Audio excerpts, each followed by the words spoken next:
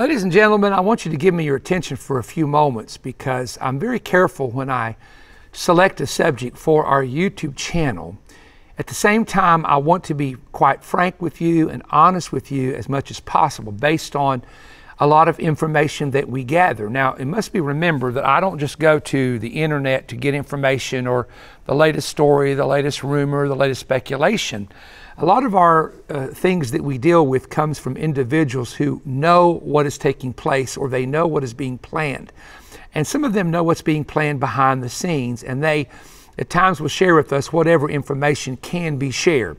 Now, this is not some type of, we're about to expose some great secret, but I do believe what I'm about to say is true. The world as we knew it is over. I grew up in the time of Andy Griffin, Leave It to Beaver, My Three Sons, and the Brady Bunch. And although I remember the 1960s, we lived in Arlington, Virginia, and my dad pastored a church at Bailey's Crossroads for about 7 years. And I was a young man. I was in elementary school and then went to junior high school while I was there in that part of the country. But we lived near Washington, D.C. We had a lot of people that worked for the government that attended my father's church. We had a very noted medical doctor that attended our church, and we also had some people that worked with Central Intelligence Agencies. Now, I didn't know them as well as my dad did. My dad knew them very well and pastored them. Now, I remember the 1960s war protest, and I remember what they called the hippie movement. And I remember burning flags back in the 60s and actually the late 60s, early 70s, right into the time the Vietnam War was over. And so I remember living up there. There was always protests that were going on of different times. I remember 1973, the decision that was made by the Supreme Court concerning Roe versus Wade. So in other words, I've seen a lot of things happen as it relates to changes in the United States, reversals of laws, passing of laws, etc. But what makes the world as we knew it different now than it was? I believe, number one, spiritually. Spiritually, the pure Christianity that we have known growing up is being mingled by so much false doctrine. People believe things who attend churches now, who call themselves Christians, but they believe things and they support things that are totally contrary to the Old and New Testament, meaning they're contrary to the will of God. And they will fight you over what they personally believe in their personal opinion. So the personal opinions are exalted above the Word of God. And then there's just some really weird teaching out there, and we won't go into all that. Economically, you can see the shaking taking place economically, how they're working on either a global dollar or a cashless society, or what they call a Fed coin. So all of this is in the talking stage, but at the same time, most of China is cashless. There are countries in Europe that use no cash. And the older generation of my age, which is 60 and over, we still like to use cash and spend in cash, but they're trying to change all of that. And it will eventually be changed. So that is over. Eventually, it's going to be over as we knew it. And then we have the political system. Now, I remember in the 1970s, I'm going to be careful saying this, there was a man who has since passed away that worked for the Central Intelligence Agency in Washington, D.C. that was a member of my dad's church, and he had great confidence in my dad.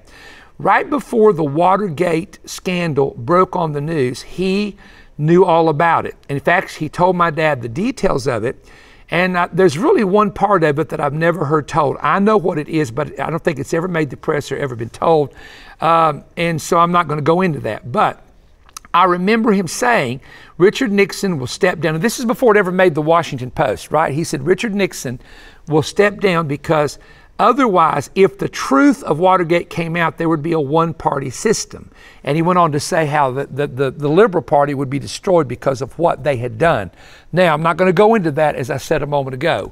But what you see now happening is they're trying to create a one-party system in the United States that does one thing that goes a certain way, and anything outside of the box thinking contrary to that is ridiculed, persecuted, mocked, poo-pooed, lampooned, destroyed by newspapers or whatever. So that's what's happening to create a one-party system, which then is connected to the global system. And it's coming. Eventually, a global system is coming. They've tried it a couple times and it's failed, but it's coming. So the world, as we knew it in the past, the simplicity of the gospel, everybody going to church, having your Sunday homecoming, and churches being packed out with people worshiping God and all that, the days are changing. And so we need to be aware of that changes are here. Now, that doesn't mean you have to go with some change that you don't want, but it does mean that it will impact or affect us one way or the other. I remember in 1959 to 1969 in public schools, if you were disrespecting the teacher, you got spanked. You had a dress code, they let Bible reading take place, and they let prayer take place. All that changed.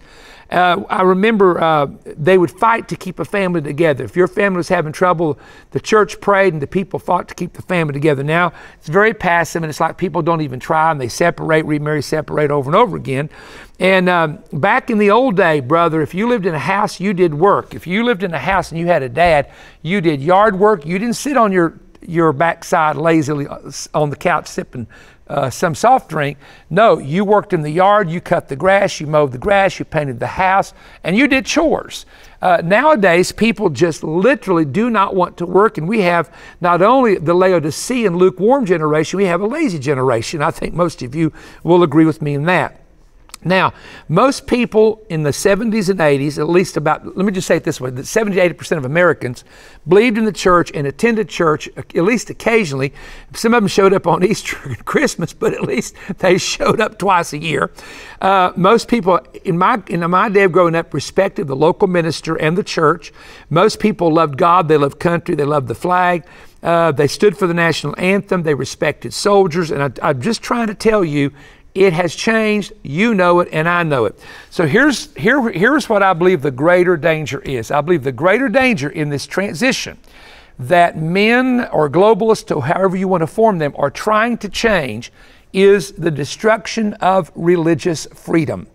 Now, I don't know that there'll ever be destruction of total freedom, but I do believe there's control and there's manipulation. And everything is about a certain group of people coming together through technology to manipulate and control everybody. They are the elitist. However, my greatest concern is for religious freedom of speech, and the religious rights to defend what you believe and stand against what you believe is unrighteous.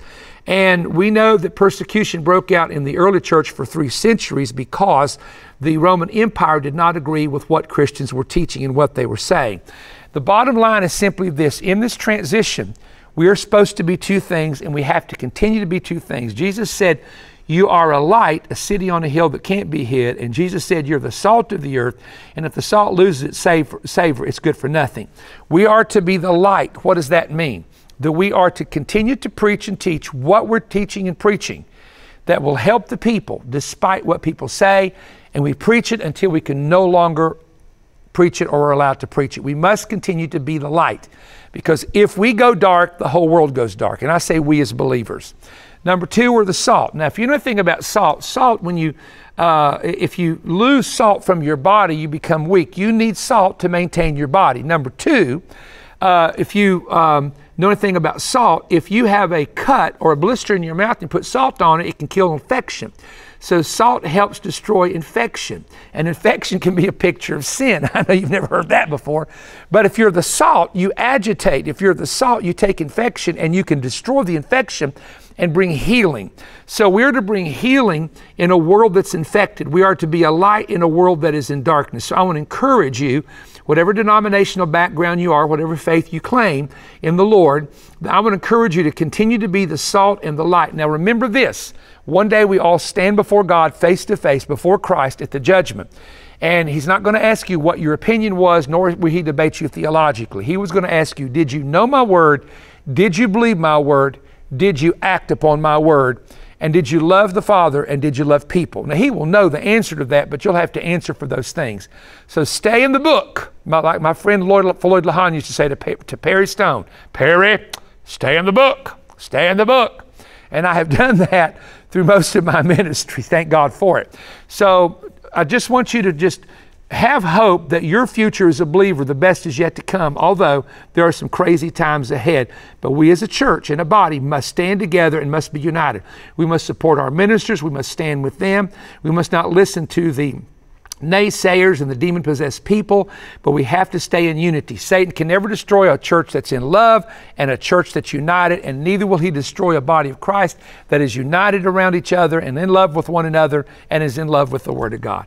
So give us a thumbs up if you enjoy the programming on YouTube. Keep watching. We have something to share with you. Don't forget to go to perrystone.org and join us in one of our meetings when you can. Did you know that many people are inheriting their ancestors' demonic attacks? What is the root problem when you can win a public battle, but you keep losing your private struggles when no one is watching? How can you drive out of your life spirits of depression and cutting and mental thoughts of suicide? Is there a way to get your mind back when you feel like that you are, as David said, at wit's end? Are there cracks in your faith, this life full of continual physical, mental, emotional, and spiritual defeats? Folks, I want to teach you how you can learn spiritual warfare strategies from the battle tactics of famous military leaders, that when you apply these same strategies, they work in the spirit realm. I will explain how a scandalon is designed to crack and weaken your faith. How will you overcome the biggest test that Satan sends you in your entire life? Discover how you can wear a shield of favor in your daily life. If you feel faint, weak, afraid, or faithless, you absolutely must read my 251-page landmark book, There's a Crack in Your Armor.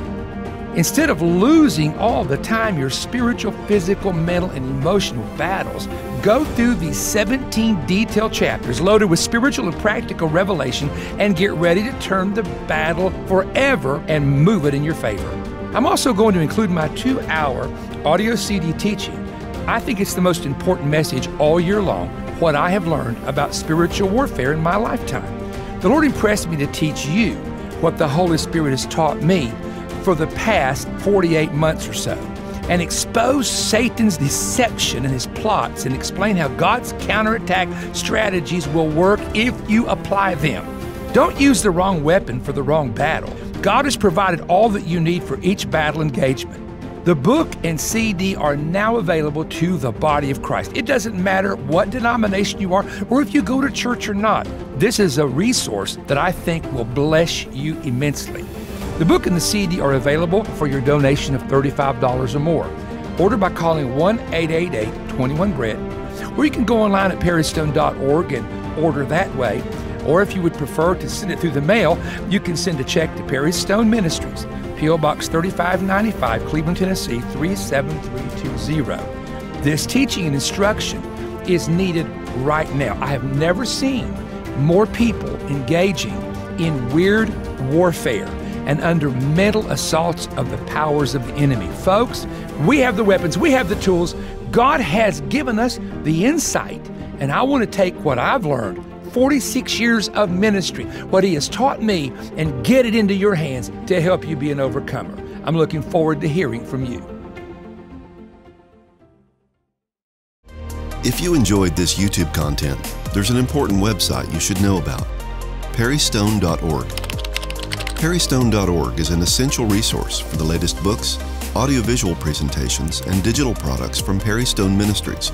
Resources that cover the same kinds of topics discussed in the program you just watched. Stop in and see all that's available at perrystone.org.